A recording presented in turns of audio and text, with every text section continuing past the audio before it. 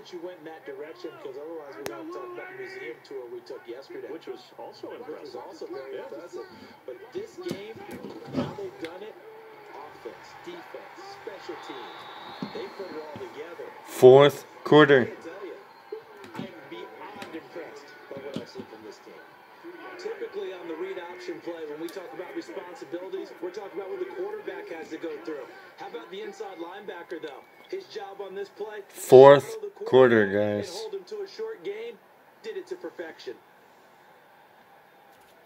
On second down, Hyde sheds a second man. He's built. And he takes this into the end zone for a Chiefs touchdown. Carlos Hyde scampering home from 19 yards out. And the Chiefs use the short field to their advantage as they cash in for 6. So another score there. Often you talk about the 3 phases of the game. Defense, offense, special teams. It's been a clean sweep in this one, hasn't it? It certainly has. They've been pretty dominant throughout this game. And privately, the head coach will add a 4th phase. That's the coaching. And he'll tell the ownership that as he tries to negotiate a new contract off of this win. So they are looking strong here in the 4th quarter. The extra point up and good. And that will extend this. 47-3. Well, that drive started with not a whole lot of real estate in front of them. In plus territory, excellent field position. 2 plays later, pay dirt. Now after the touchdown, here's Butker on to kick it away.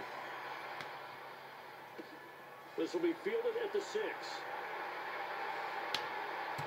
And a nice job there as he gets this one up just shy of the 35-yard line at the 34. We put our attention now on the Chiefs' defense. Forced the fumble last time, up on the scoreboard, things going their way. Things are rocking easy now, and they feel good about themselves, confident, taking the ball away in the last possession. They're going to try and do it again. So let me ask you, can you be playing free and that can be good, or it can also become bad, right? I like the way you put it. You're exactly right. It can work both ways. Sometimes you get too loose and give up big plays and not handle your responsibilities. But oftentimes when you're playing free and easy and locked in, as they are today, you see the end result. He decided to run a hitch route. It really helped how the guy could turn it loose. And boy, he rifled one in there on that one. Not much run after catch, but it worked really well. 9 yards to pick up there, and it's a first down. That was a route run, not just with dexterity, but with intelligence. Found the hole in the zone, made sure the quarterback's... Oh, Prescott stripped. Oh, it's out. Smith lost it.